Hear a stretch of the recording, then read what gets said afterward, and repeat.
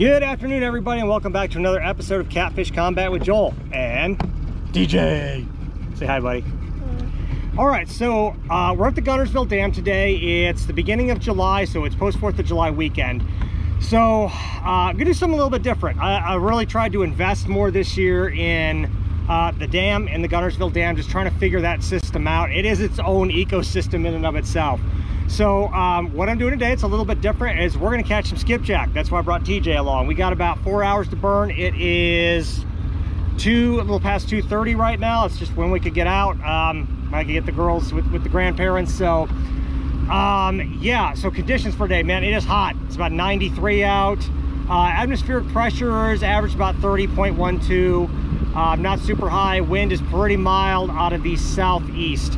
So and by mile I mean like less than 5 miles an hour. So what we're going to do here, as you guys can see, we're going to go head up to the Guntersville Dam, and I'm going to anchor in downstream of the generators where the turbines are. That's where the skipjack have just been running back and forth all day, just feeding all the time. So one of the lessons I've learned about this system and skipjack, because last year I didn't have a lot of success with them, so again I'm also trying to invest in figuring out skipjack a little bit more.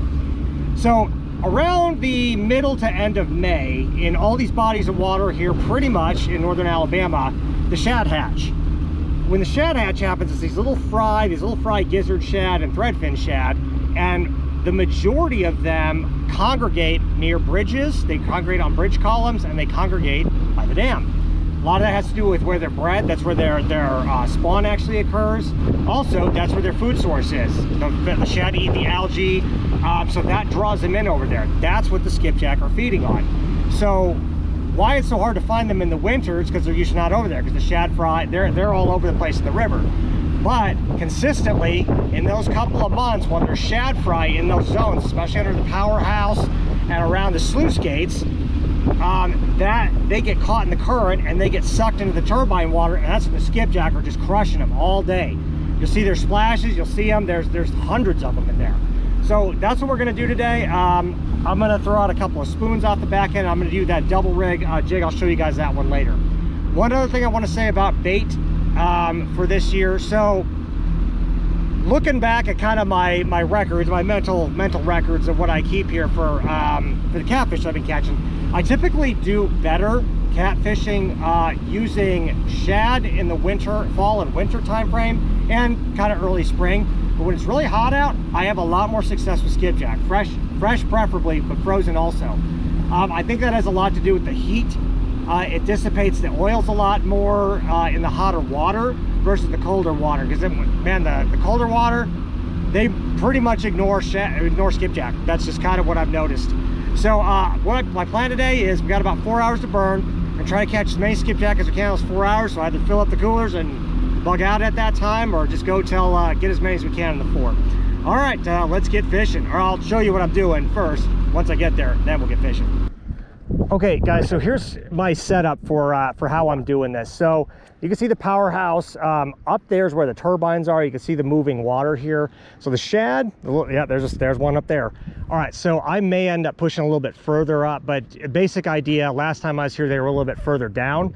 So I am throwing in an anchor here. Be very careful about this one. There's a dead shell daddy right there. All right, so be very careful about this one. Don't throw your anchor up too close. If you need to get closer up to the powerhouse, you can usually, there's like spikes over there, you can tie off to those, but don't throw your anchor up there. Also warning, if the current's a little high here, if you're not you got shoulder issues, or you're not really strong enough to pull that thing in, just be advised that is quite an effort physically to get that thing back in.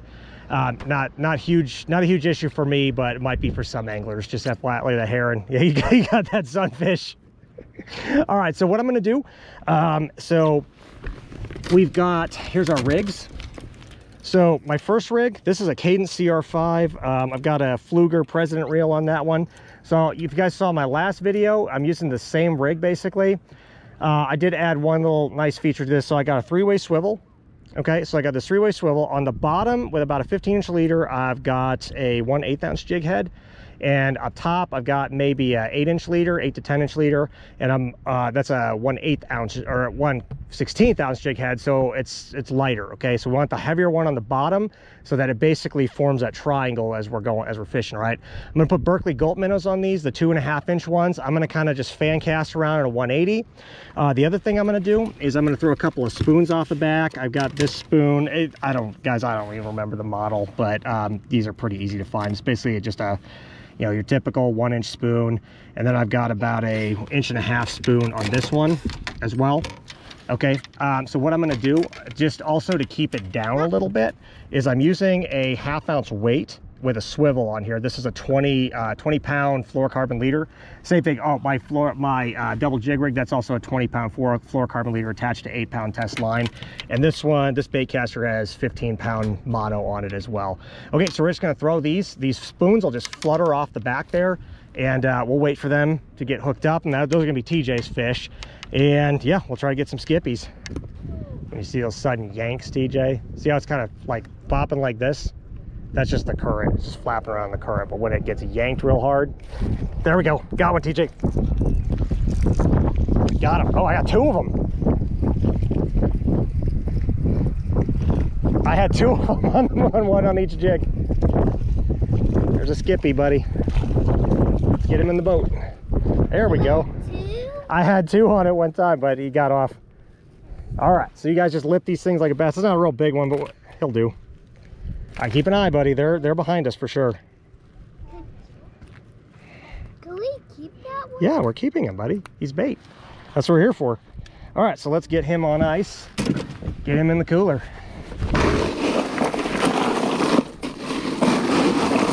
All right.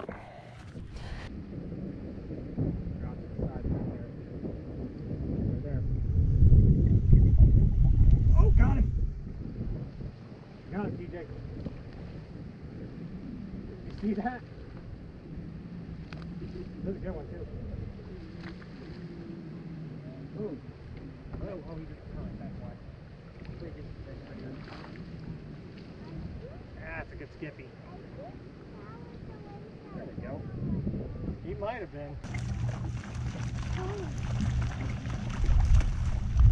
Oh, there's one right there.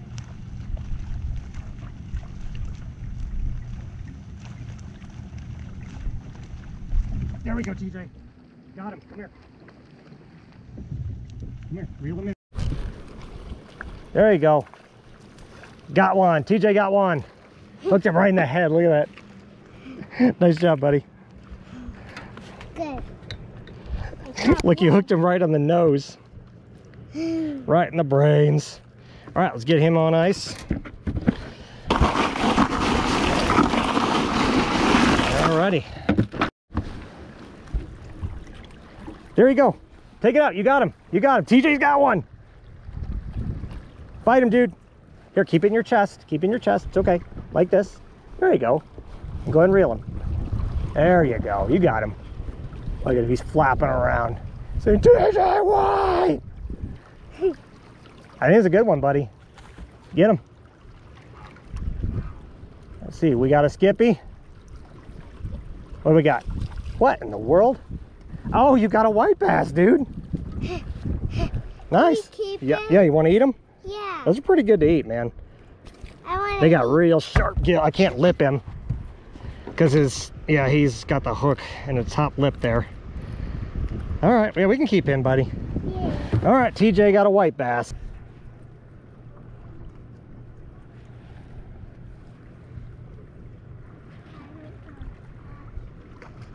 Yeah, there they are.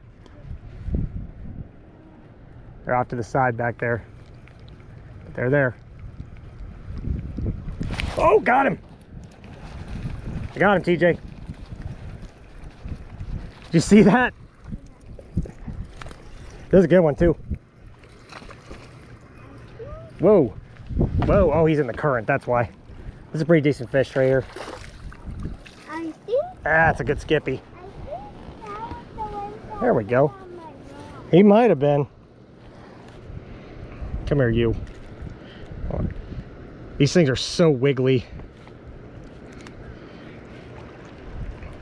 All right, buddy, there's number 3. Yep, wait till it goes down, like really down, okay? You're right in their zone, man. Right now, you're right where they're jumping. There you go, right, my TJ, black one, black one. Oh, got him. You want this one? Yeah. Here, come here. Reel him in. Reel him in. Oh, TJ, I got one here. Okay. Whoa, whoa, whoa. TJ, I got one here. Okay, we got doubles, buddy. You got to reel them in on your own, okay?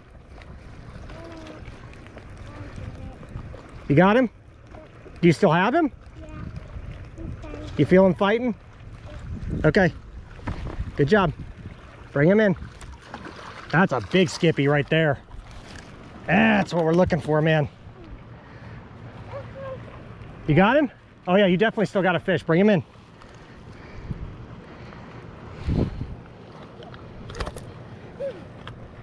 You got, yeah, you were dragging him on the surface. You got him. Come on, buddy, you got this. Come on, TJ. I'm gonna take care of this skippy real quick. I'm gonna help you, all right? I'm gonna leave him on the ground. You got it? Here, come on, dude, you got it. You got him, bring him in. See him jumping? Yeah. You got it. Good work, man. We got a bunch of skippies on the popcorn. The popcorn skipjack bite. Come on, bring him in. Bring him in. Let's get him in. Nice, buddy. That's a good one. Good job, dude. We caught a lot of fish. Yeah, we're going into... Yo! Got him. That's a big one. That's a hog, dude. Hold on. That's a really big skippy. Sorry, buddy. I had to get that one. That's a monster skippy. That's a nice skippy.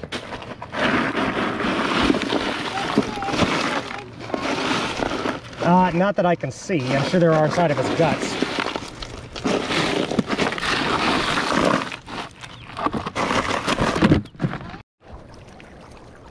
Got another one. Oh, I got 2. I got doubles. I got 2 skippies. Good job, Daddy. Can you get the net, buddy? Whoa, whoa. Can you give me the net? Yeah. This is 8-pound test line. I mean, it might not be able to hold that, but I got 2. Got 2 fish here. Yeah. That's awesome. All right. They're looking at you like... Yeah. Here, hold it. Hold the net. Don't let it go, okay? There we go. Yeah. Oh, come here, both of you. All right, there's one. There's the other. Cool. Woo, 2. Oh, we got a lot more. Yep. All right. So the spoons were somewhat successful. One of them was not, so it just wasn't, it was getting bites, but just wasn't getting hookups. So what I did, see that one? So what I did on that one, that's actually a crappie rig. I put a 1/8 ounce jig out there. It's like maybe 15 feet behind the boat. And that one is getting just fish after fish after fish. They're just clobbering it. I mean, you can see this, they're everywhere. They seem to be coming right through that lane over and over and over again. So yeah, that's hooking up a lot of fish. We're up to 19 at this point. So yeah, we'll just keep fishing. All right, so this is the craziest bonanza of skipjack popcorn I've ever seen. We got 16 so far. Still got a couple hours to go, man. My goal is 30. That's what I'm trying to pull in today, but it's like every cast we're getting fish. TJ's, he's taking a break right now because he's caught so, there we go. He's caught so many of these things. Oh, he threw it. All right, that's fine. Like I said, it's like every cast, man. There's hundreds of them in here right now. So yeah, we'll see if we can get to 30 in 2 hours. So I got 14 to go. Oh yeah, TJ's got a good one. Let's see if we can get him in here. Get him, but oh shoot, I think you're tangled up here. Here, I'll get this out of your way, or try to. Keep doing what you're doing. You're good. There we go, I got him. That's a good one, buddy. All right, here. Ready? Let's bring him in. All right. Good job. That's a big one, dude. Good job. That's fat. Oh, I don't want him to fall off. He's gonna fall in the water if he does. Oh, no, it is. What the heck? I think he got snagged. That's a big one, though. What is that? Oh, it's a skippy. There we go. He just flipped. Yeah, I got him like on the gills or the belly or something. All right, let's get him in. Yeah, I got him. In the belly. Yep. Oh, no, don't you escape. All right. Don't you dare escape. TJ's over there eating his snacks. He's, yeah, like I said, he's on a break, so see if I can get one here.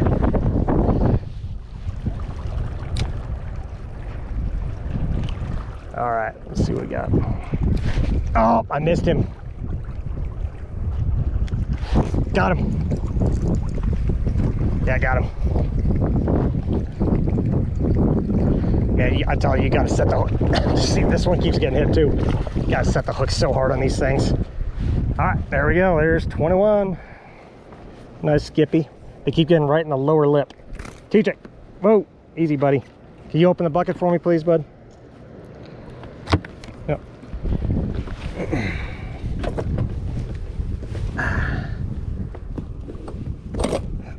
There we go. Okay, so that's going to wrap us up for this episode of Catfish Combat. Between TJ and I, DJ, say hey. Hi. All right, so between TJ and I, we got 33 skipjacks, so that's plenty. We got a storm coming in behind me. We got to get off the water. There's a lot of lightning and rain. I'll go through rain. That's not a problem, but lightning, especially with my son, I'm out of there, man. But yeah, we got plenty. I got to get some ice on the way home. We ran out of space also in the cooler in the bucket. There's some big skippies. So I'm going to go home, put them in vacuum seal. And remember, if you're going to do this, don't put them in like Ziploc bags. Make sure you have some type of vacuum sealer. I just got one of those, $50 ones from Walmart. It works pretty well. So I'm going to go home and vacuum seal all of those. Now, what we learned today, so for about the next couple months, so like June, July time frame, maybe even in the beginning of August, great time at these dams to be getting skipjack because of those shad fry. As soon as you start seeing those shad fry, that's a sign the skipjacks are moving up and they're going to start feeding. So this is a good time to stock up. I got about 6 months worth of skipjack, so that's pretty good. Definitely broke my curse. Definitely got this idea dialed down. It was a feeding frenzy, man. Just bonkers over there. Almost every cast we were getting one. Or at least some of them I missed, but yeah, man, we got a lot of fish, a lot of bites too. Okay, so yeah, if you like this kind of content, go ahead and like and subscribe. Leave me a comment if you have any recommendations. If not, no biggie. Again, I'm not in this for the money. I'm just out in this to get the sport of catfishing out there and just show people that, hey, you don't need a $80,000 sea arc. You don't need, all this fancy gear and all the time in the world. As long as if you're putting time in the water, when you get the time off and use the resources you've got, you can do this on a budget, man. It's not that hard. So yeah, that's what I'm hoping to just spread that information, just get people encouraged to get them into this sport. So remember, today is the day the Lord has made. Stay on mission for Him. God bless, and we'll see y'all later. TJ. Bye. It's cute, isn't he? All right, later.